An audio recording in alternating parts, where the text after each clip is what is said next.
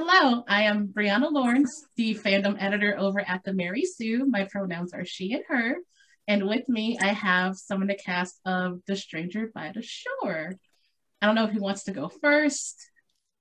I'll go first. David, you're the captain. My name's David Wald. I was the ADR director for the dub of Stranger by the Shore. I've been working on specifically queer anime for a number of years now, so this is another entry onto that field, but my first for Funimation. So a day of celebration for all, yay. Yeah. My pronouns are he, him, and I'm gay as hell. Hi, I'm Josh Grelle. I was the voice of Shun for the dub of Stranger by the Shore, and I've also been very fortunate to be a part of several queer anime over the years, like Princess Jellyfish and Yuri on Ice, and this was by far the one that was very personal. So it was very this whole thing was this show was really special in a lot of different ways for a lot of different reasons. Josh, what are your pronouns? They, them, sorry. Thank you. Justin Briner, he, him, and I play Mio in the dub. Awesome. My little angel face. Aw. It was such a great anime. Oh my gosh. But we'll get into that. I'm not going to spend the hour talking about how I felt, maybe, but we will see. So, first question. Tell us a bit about The Stranger by the Shore and the character you play in it. Well, about Stranger by the Shore, it's a lovely little title. It's a 60-minute title, an adaptation of a manga. And it concerns the story of Shun and Mio, who meet one another on a sort of remote Okinawan island. Where they both live at the time. At the beginning of the action of the film, Mio has just lost his mother and is feeling things about that. Shun, meanwhile, is living on Okinawa because he's sort of estranged from his immediate family, having come out to them as gay at his wedding. Yeah. It's a rough one. And so he is sort of taking shelter at his grandmother's house, who we all call Auntie, because why not? Thus the action begins, and Shun and Mio meet and go through a pretty long process of sort of coming to terms with their feelings about themselves and one another, and the ending's pretty happy. Spoiler. Yeah. I was the director of the thing. I also was the voice of, very briefly, Shun's dad, who we only meet in flashback. Yeah. And with Stranger, like from Shun's perspective, like Shun, playing Shun was really tapping into that kind of that loneliness that I think a lot of, and that feeling of isolation that a lot of LGBTQ people go through in their lives, much because of many of them, because of the same reasons that Shun did, because family or friends or their closest loved ones didn't accept who they were. And Shun is in the beginning of the show is very much kind of punishing himself too, is kind of afraid of his own sexuality and is just afraid of hurting Mio, I think, but he can't, but he has that attraction and he has that interest, and he just and he tries to reach out, and then at one point, Mio initially kind of turns him down in a way that really kind of shakes Shun and reminds him of many instances in the past where he's been afraid to express his feelings. And, in that moment he kind of did, and it didn't go well. So for a lot of the show, he's even after Mio kind of comes back and tells him, hey, I have feelings for you too. Shun is very much against it. He kind of fights against it for a while, and and that is very much fueled by his own internalized homophobia, and that fear of this is like, if Mio goes down this path, he's going to end up just as miserable as me. And so I feel like he's kind of protecting him in those moments. But then stuff starts to change for June. As for Mio, unfortunately, when we first meet him, it is fresh off of the death of his mother, who we find that he's extremely close to, and that was his last surviving parent. So we find him in a very forlorn place. He's dealing with basically losing his parents as a child has taken his last shred of personal agency. Now he feels he has no choice in where his life is headed, at least in the immediate future. But he meets Shun, and they get off to a rocky start, but meeting him sort of sparks this feeling of choice and understanding, and after a certain amount of time passes, he is able to use that to move forward, come back to this location that he grew up in, and sort of live with agency and power again. I agree with all of that as someone who's watched the movie twice. The stuff with Shun hit really, really personally. Like my wife's parents were the exact same way. And she doesn't mind me sharing that because we actually don't talk to them anymore. But that part where like the parents are like very like against his sexuality. My wife tells the story and she's like, my parents sent me to therapy when I was coming out, and they actually don't remember that they did it, but she does. And so like they've completely forgotten, but she's like, I remember their exact words were, no, you're not.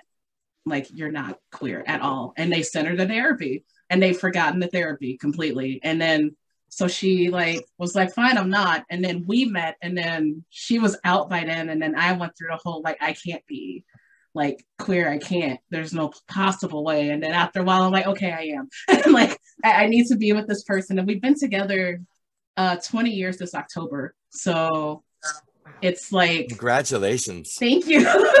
But that's amazing. Thank you so much. And like that part, we were watching it together, and when his dad was saying those words, we were like, yep. Like, we both kind of looked at each other. We're like, yeah, I know what this feels like. This is the really sucky part. But then what I love about the movie is that it goes past that sucky part to get to like the good part. And I'm like, and that's where we are now. So that felt really special when we were watching it together. Good. Second question. While there were a lot of moments that hit me where it hurts, as I already said, there were a lot of sweet moments and even funny moments throughout the story. For example, I said on Twitter that Shun channels my energy as a writer, to which I also said that I didn't like Mio calling him out for not having his writing. Right. Like, I was like, how dare you, sir? Like, no, don't do that to us writers, please. Don't you know the struggle of the writer and the muse? There's like the part where Mio's like, isn't that due to, when was that due? And he says like yesterday, and I'm like, yep. I also adore Mio constantly pouting at Shun for being so Shun. What are some of your favorite moments in the movie? Any moment with Morgan Garrett picking on Shun, picking on Shun, is a gem of a moment. I adore Laura, like, and she has such a great brat vibe, but like she also was such a supportive like being queer herself, but she was also a really supportive ally to Shun and Mio. I think my favorite moment in the film is right after Shun and Mio have their first kiss in the hotel room, and they're just laying on the bed talking. And you can tell that it's the first truly unguarded moment between the two of them, just being gay and happy together, just being there with each other. And it was awesome. Like, I love that scene because you can feel Shun's relief, like his openness in that moment, and that's a huge moment for him. The quiet moments in the anime are really great, where it's just like two people existing and being themselves, and they're just chatting. And I'm like, yeah, those are the nice moments. It's actually the quiet moments are literally, I think, most of the film's power. It's in tone, it reminds me a great deal of a title that I previously directed down in Houston, which was Kase-san and Morning Glories, and which was similar as I recall, a 1 hour film that told a story of two young girls together. Oh, okay. And it's really lovely. And just like Stranger by the Shore, silence is one of its greatest tools. You know, the environmental sounds in Stranger by the Shore, I think, are really lovely. And as a matter of fact, I really kind of think of the island itself as the third character, the third main character. And I think you hear the sound of those waves. That character makes themselves known in some really key important moments. And of course, visually, the rendering of the island is just breathtaking. Beautiful. Some of the scenery is just breathtaking, and which is, I think, lends a sense of irony to the fact that Shun is in the midst of this personal, identity crisis, amidst the most the greatest paradise you can imagine, this beautiful wash of color and comfort, so I think the silence and the things that aren't said are some of the most powerful things in the narrative. I think some of my favorite moments are, the moment Josh describes is absolutely one of them. Those moments of quiet dialogue. I also love the family dinner. When Mio first sits down with the family, and it's just this chaos of adoration and jabs and very family, you know what I mean? Which I thought was a beautiful illustration of how successfully, though he didn't realize it at the time, how successful Shun had been at finding a family. There's an old Armistead Maupin quote, which says, there comes a time when we must rejoin the diaspora to move beyond our biological families to find our logical ones, the ones that make sense for us. Especially in this community. That was, and just like the fact that they got to have that family moment, and it's so it's sweet and it's so comfortable, and they're arguing about the food, and even the part when Shun and Mio are together, and then the first thing Mio does is eat. He's eating food, and he's like, "Do you want some?" And I'm like, "Oh." And he's like, "No, you can have all of it." And he's like, "Sweet, I'm gonna eat." And I'm like, "Oh my god, that's what we do." We're all right, we're comfortable, so we're just gonna lay here and be comfortable and eat together. And that too, the very end of the thing, after there's the sequence where Shun and Mio finally find their comfort in one another's arms.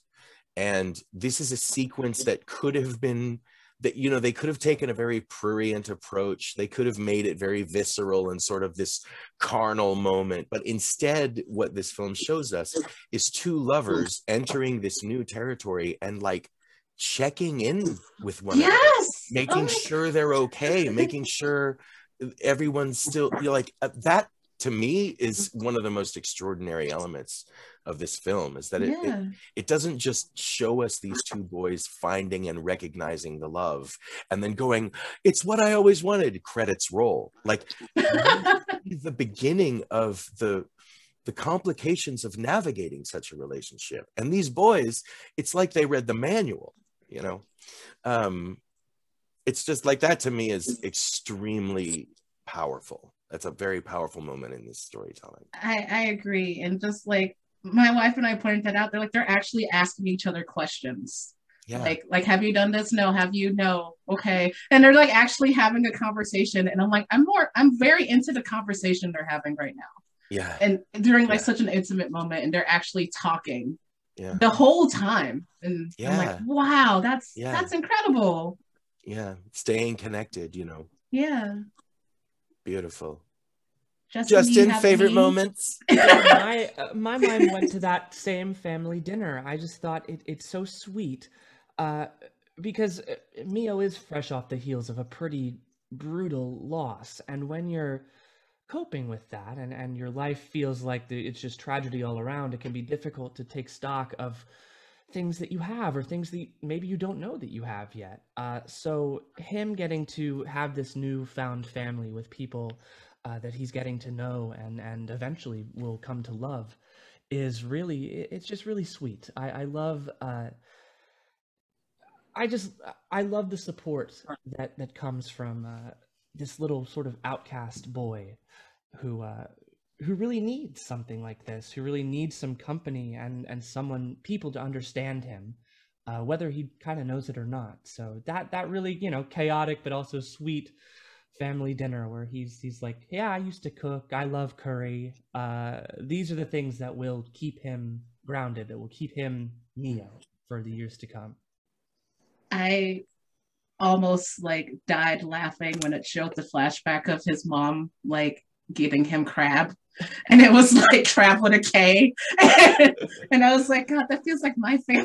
and it was just such it's like, this is so good, crab with a K, and I'm like, oh.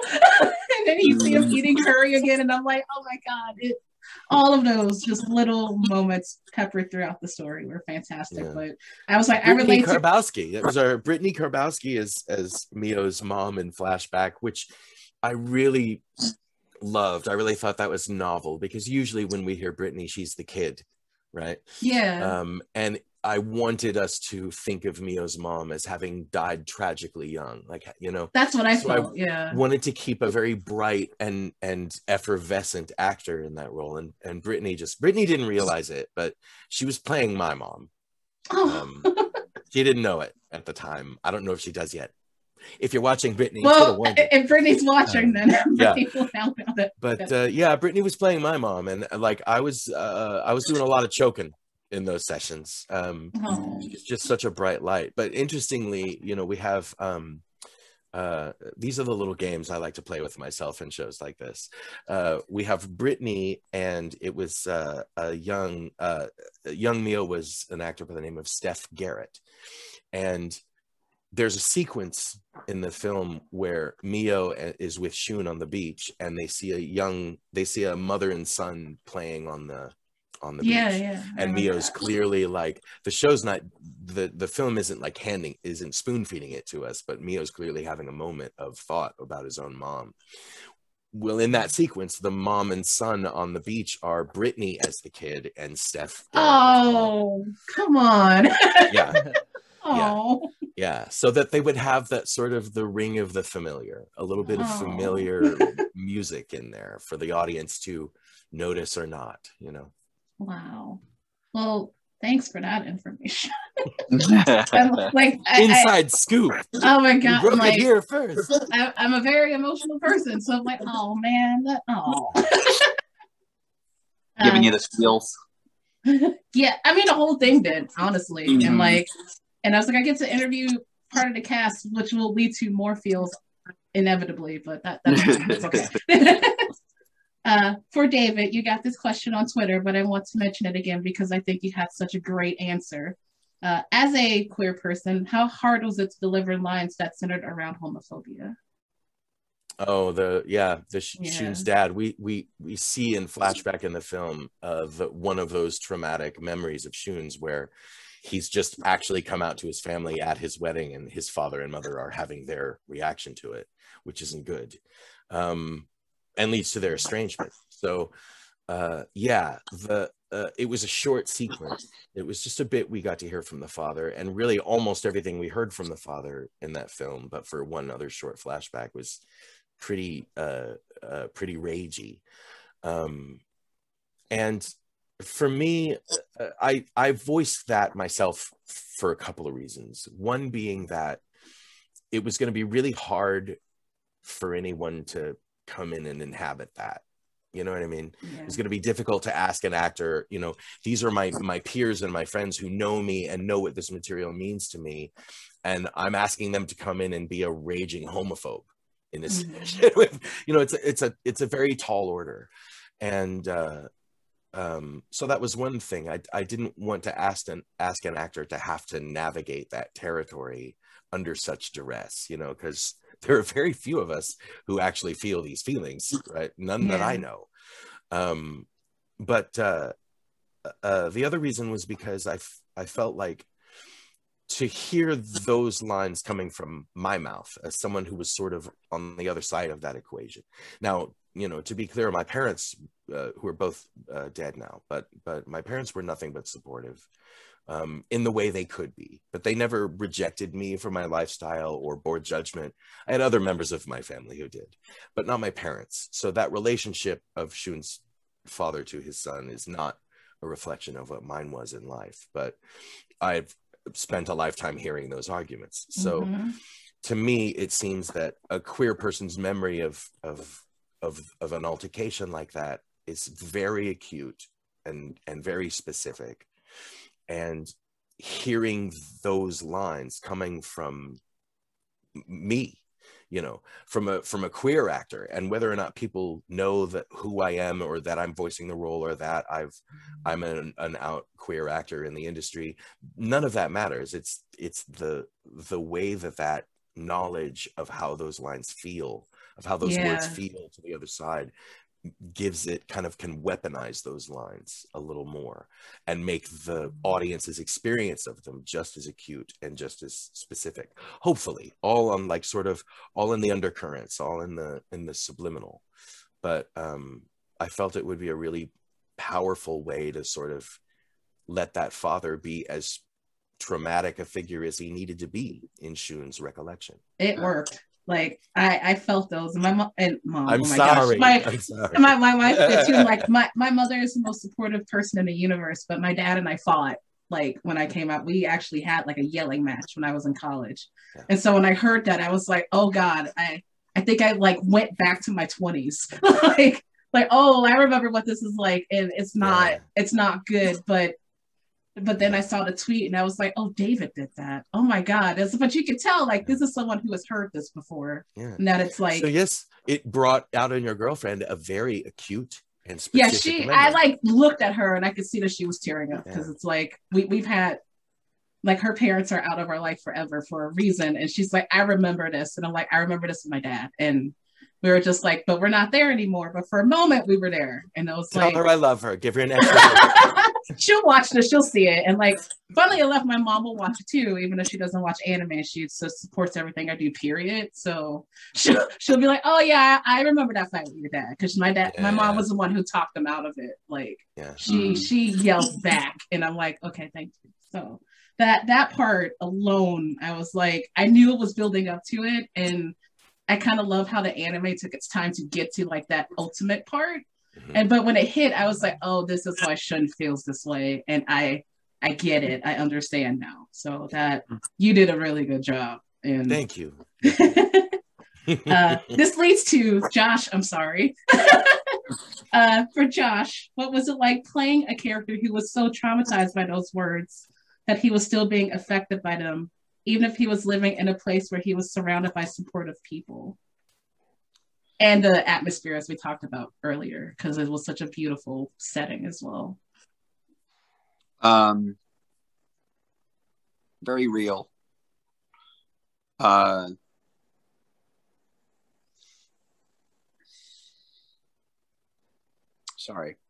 I knew this would happen. I'm so sorry.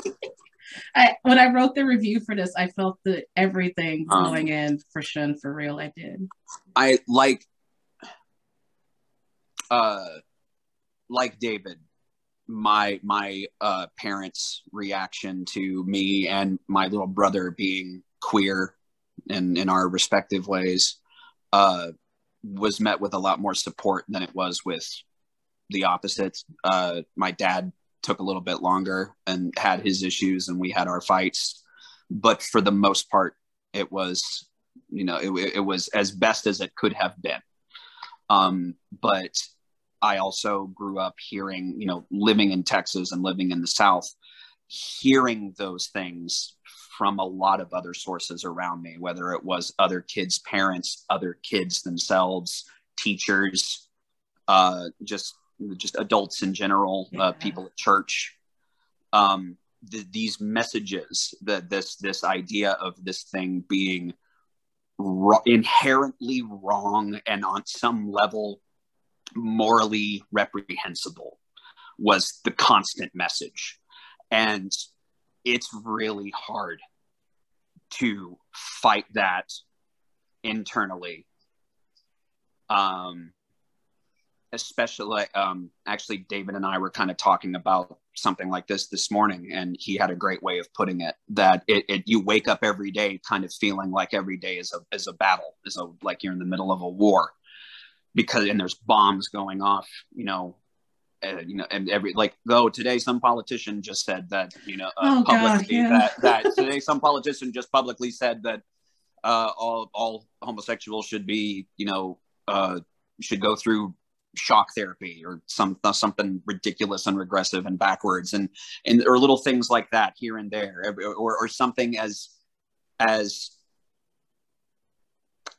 kids who don't understand that what they're saying, or even friends or people who don't understand that the things that they are saying are inherently harmful, and it's really hard to fight against that on an internal scale, let alone being against it fighting against it publicly and saying, no, I have a right to exist. And Shun chose, I think, what a lot of us do, which is to go and find his place of comfort and to hide and to separate himself from that environment as much as he could. But even with that separation, he carried it with him. Like those voices and those things that he had heard his entire life still echoed inside of him daily. So like I feel like Shun is a very good, especially in the first part of the movie, is a very good example of exactly what it is like to grow up in either a country like ours or in a country like Japan, where these very traditional mindsets are very prevalent. That it can be a very isolating and lonely and hurtful experience to grow up as a queer person. I think that Shun was a shining example of that, and it was pretty real. Wow. Okay. I'm so sorry. Because like when I wrote my review, and I was not expecting that element of the movie at all. So when we were watching it, and I was like, oh my God, because like Shun's surrounded by other queer people who are happy. And like I didn't know those characters were gonna be there either. And like this beach is beautiful, and still he's asking things like, is this not gross to you? Like being with me? And I'm like, this is a good showing of it, like if those messages are still in your head and still something that you deal with, it doesn't matter how beautiful the setting is, it's still gonna affect you. So when he finally got to like discuss this with someone else and let it out, that's when like it started to feel like, okay, now this is really beautiful now. But like in the moment, it's like it doesn't matter. Like I've had moments with my wife who I love to death, but if the rest of the world feels like it's turning against me, it doesn't matter that she's sitting next to me, because I'm like in my head and I'm like, everybody is like against me and I don't know what to do. And then like I think you're right, he shows that beautifully, because he had like, there's like a queer couple in the house, the family dinner is nice, the beach is beautiful, Mio's there, and he's still asking questions like, are you sure you want to be with me? I'm a guy. And it's like, it doesn't matter how he had all of the support in the world, but he couldn't see it. Not right away, at least. And like, eventually he did see it, which was wonderful. Well, and it like, tends to lead one to feel unworthy. Yeah, this sort of exactly. imposed emotional distance makes Shun feel unworthy of the love that this boy is offering to him on a silver platter, gift wrapped. And he's got other people telling him it's okay. Yeah. Yeah, and he in a way he starts to repeat. He starts to kind of try to put, in his own way, he puts those doubts into Mio. He's trying to make Mio see the same things that he's feeling, and like in a way that's the trauma perpetuating itself and being passed on to someone else. But Mio fights back and says, "No, this is who I am. Accept it or not. Tell me. Give me an answer." And like he's like, okay. Like that's the wake up call, right? We were like, Mio is perfect for this boy. Mio is perfect for him, because Mio's like, no. Which this is beautiful. God grant us all a Mio. No. God. Oh man, I almost like, I was like, wait, this is my interview. I could swear up in one. I was like, no fucking kidding. Everybody needs a Mio in their life. Yeah.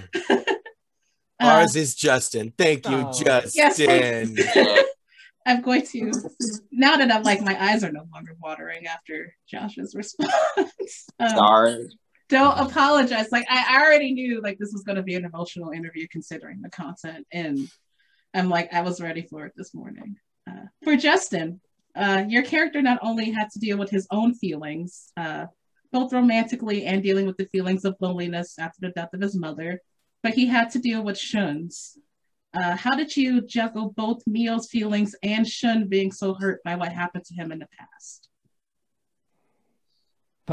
My dear Mio, our dear Mio, has a big heart that has been hurt very, very deeply by, things out of his control. And I think the struggle to communicate with Shun really weighs heavy on him at first. If he's anything like me, you'll have that bad communication, and you'll stay up at night thinking about like, what went wrong? What was I not getting? Did I do something wrong? I don't know. I think it's great to see that he's grown into such a fine young man despite all the odds, but still, he being so certain of how he feels is at odds with Shun's, misguided sort of protection. He doesn't want Mio to be hurt. And Mio, I love him for this. He's not afraid anymore to be hurt because he knows how he's been through it. And if it ends up cruddy, then so be it. But if there's a glimmer of hope to chase, then why not go for it? Life is fleeting, and having to deal with that. He's such a beautiful character. I think we all may know someone in our lives who, inadvertently or not, assumes the burdens of those around him. And Shun definitely has some pain to provide, but they work through it. And we spoke about this earlier. They communicate. It's not always easy, and it never is. But they get through it, and they keep talking and keep understanding each other in a deeper and deeper way as we see progressing throughout the movie. And it's just really, it's really sweet. You don't get, anime can be a little larger than life at times. And in this, it just feels so real. It feels like two men trying to navigate stormy waters, and they're going to get there. It's not going to be easy, but they are going to get there. I love that. I love that so much. And it's very true. Like, Mio was just the perfect person that Shun needed in his life, and vice versa, really. Yeah. Like, they both need each other, and the anime illustrates that very well. So bless Mio, bless Mio's heart. For Josh and Justin, from my understanding, voice actors aren't together in the booth during doing scenes together. Is that right? I have no idea if that's right or not. I was just guessing. Yeah, that's true. Generally. Okay. If that's the case, what was it like doing such intimate scenes together when you aren't sharing the same space? Well, Justin's such a good-looking man. I just had to,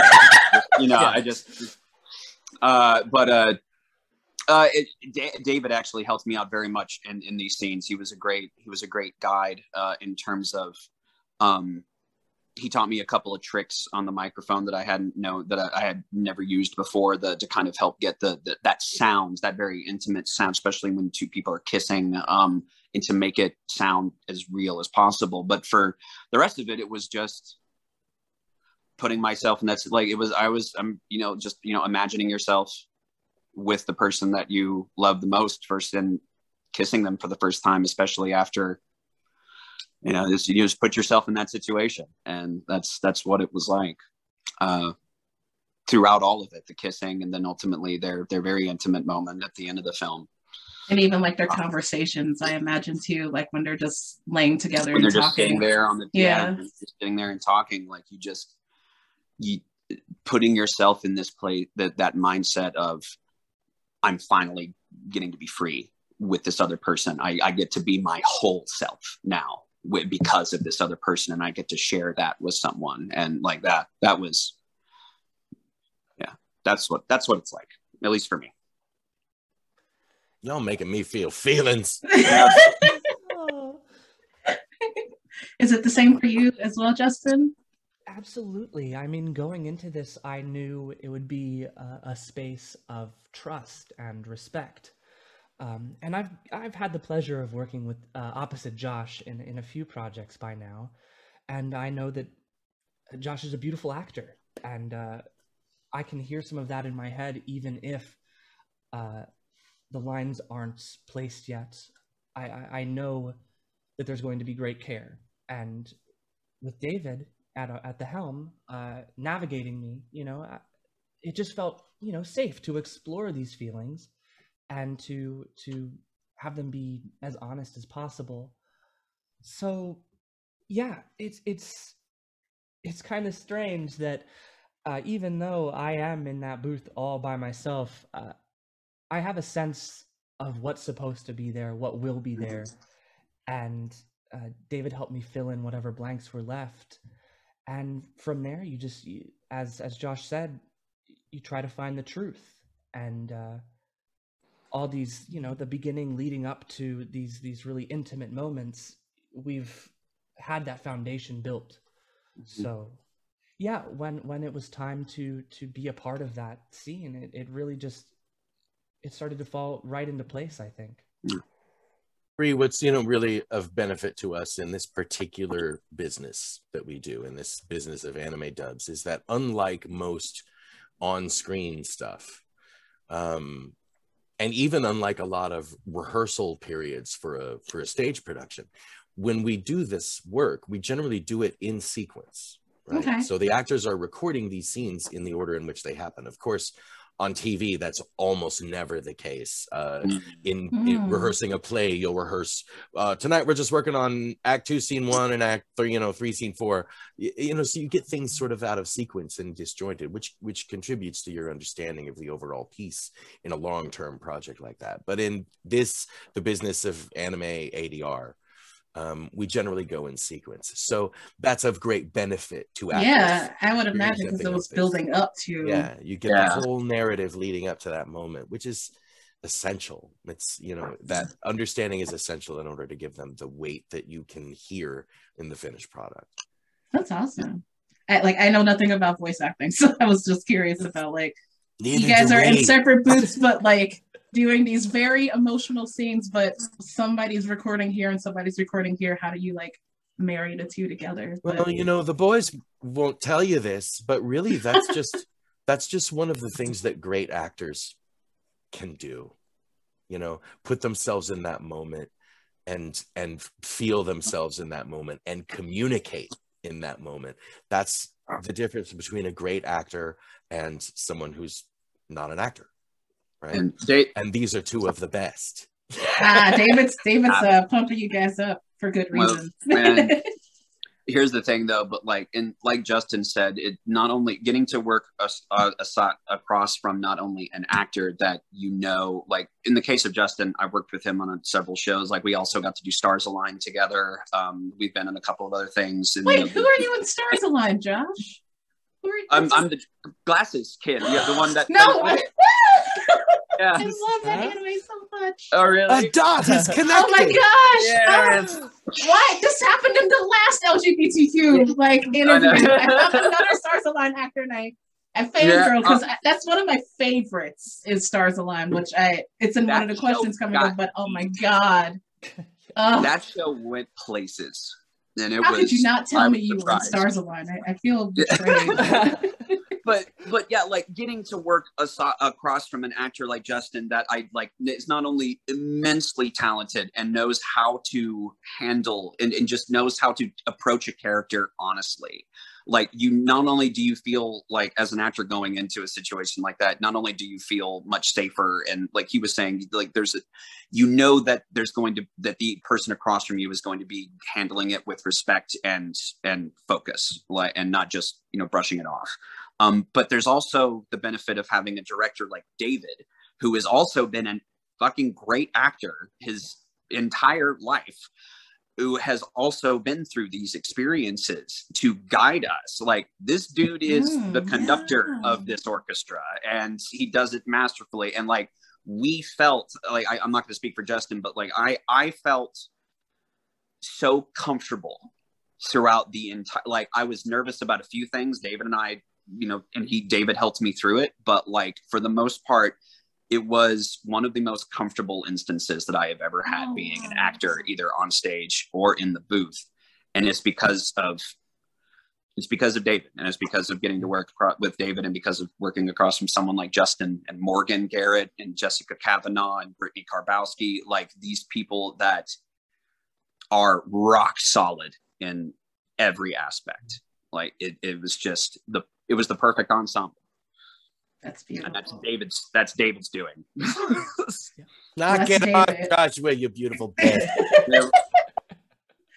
Oh my gosh. But you weren't going to say it yourself, so I had to. Right. I was Somebody about has to give David kudos.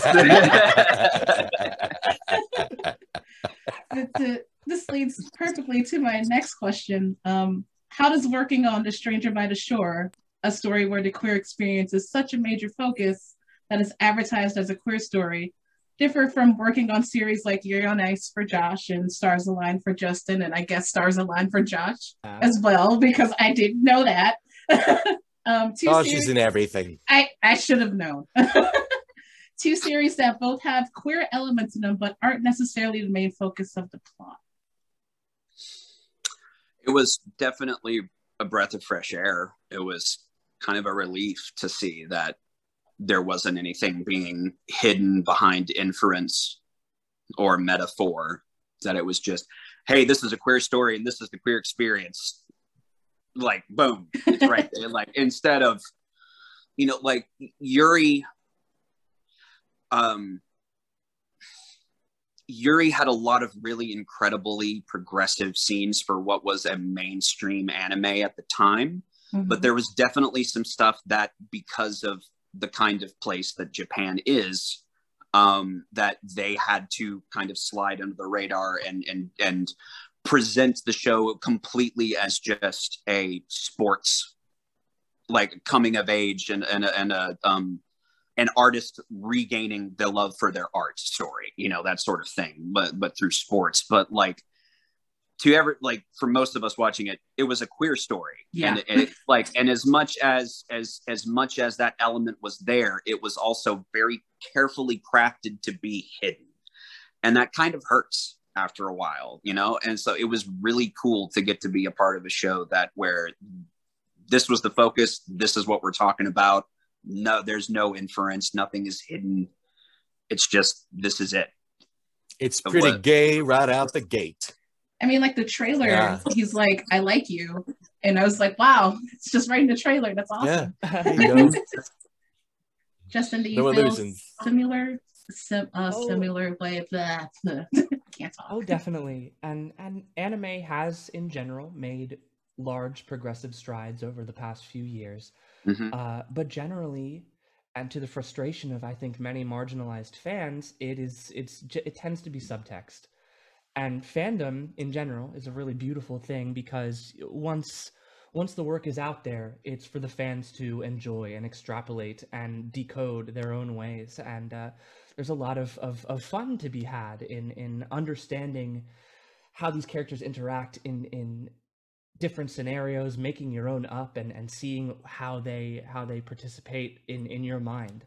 But as has been said, this is flat out, cards on the table, a queer love story. And there's examples of it not just between Mio and Shun, but this is a world in which queer love can blossom. So yeah, if this is an indication of the stories that are yet to come and haven't been told yet, then I just think it's going to be a really remarkable thing. I agree. Yeah. I agree with all that.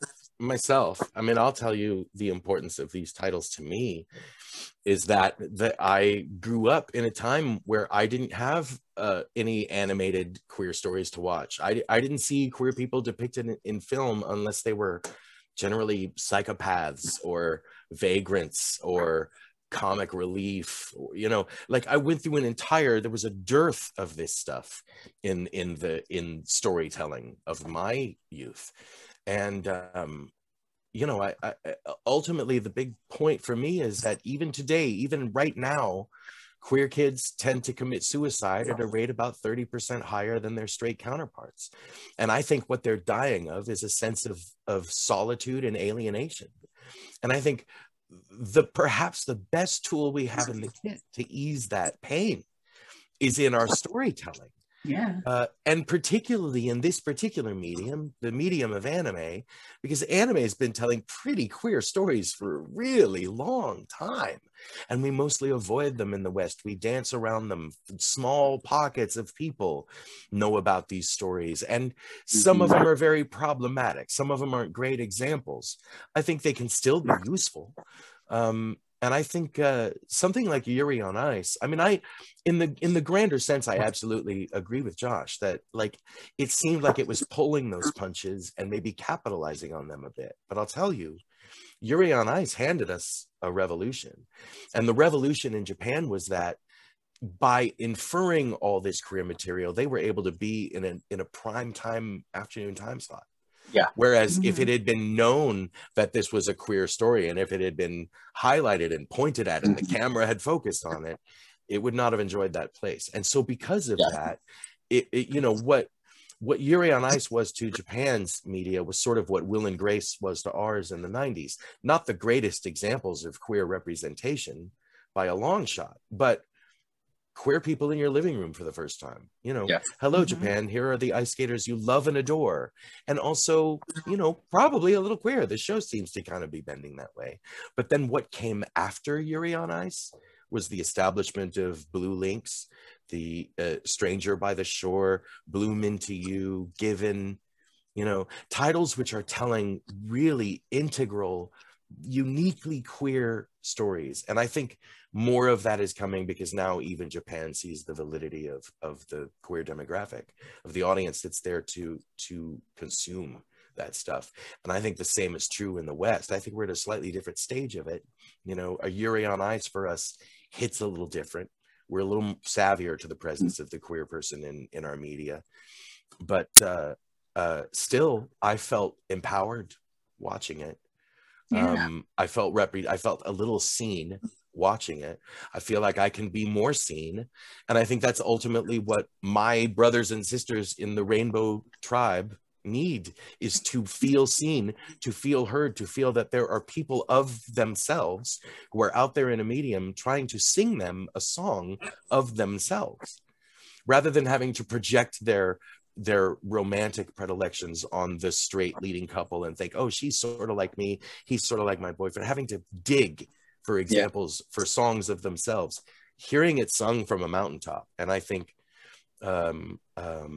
Yuri on Ice got really close to that, but I think Stranger on the Shore is an even clearer, sharper song. And it's you know, it's unabashedly, unapologetically, unmysteriously queer. Yeah. And I feel like also the message was like, what we want is very simple. Like we just want acceptance and love and to be comfortable around other people. Like that, that was the end goal.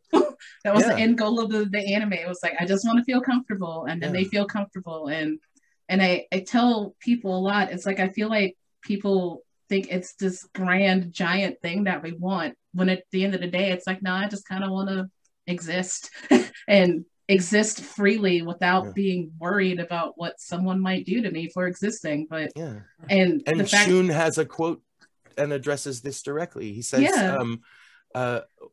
what makes us all so afraid of two men or two women being together? All the things in this world that we could fear, and we pick love. Right. Exactly. Only humans, right? Exactly. It's like that's all we want, and they just walk away together. And it's like, I just want to be here and live my life, and that's pretty much it. And I feel like the more anime and just series in general that tell these stories, people can see like, oh, I guess it's not actually that difficult. It's like, no, not really. Just let queer people exist, and then that'll be it. That's fine. So, final question. As someone who has been watching anime for many years, I know that queer anime doesn't always get released here. And when it does, it doesn't always get things like a dub version and isn't always promoted as much as other anime. The Stranger by the Shore is one of the few exceptions. What would you like to see happen in the future with queer anime? Be it characters in anime who just so happen to be queer, or anime stories that are primarily about being queer? Well, I myself would like to see a lot more characters that happen to be queer, rather than being the queer one and their only contribution to the narrative being that they're the queer one. I would like to see more of that happening to be queer. I'd like to see Die Hard, you know? I want to see Die Hard, and nothing in it is different except he's breaking into Nakatomi Plaza to save his husband, Harry Gennaro. You know what I mean? That's all I need. That would I don't be need badass, actually. Yeah. Well, we working on it. But like, that's what I'd like to see. I'd like to see more authentic queer storytelling, not romanticized and made into soap operas and made into, you know, look at the extravagant and atypical lives of queer people. Just a simple story of two queer people finding love in the same ways anyone else does, and have it not being a breakthrough. Yeah. Right. That's what I'd like. Normalization. Yes. I would love that so much, actually. Yeah. Time is coming. I think it's inevitable. We just gotta sing real loud right now is all. Yeah. Turn the volume up as loud as possible. Yeah. And then turn it up to 11 and rock that mother. Justin, any thoughts?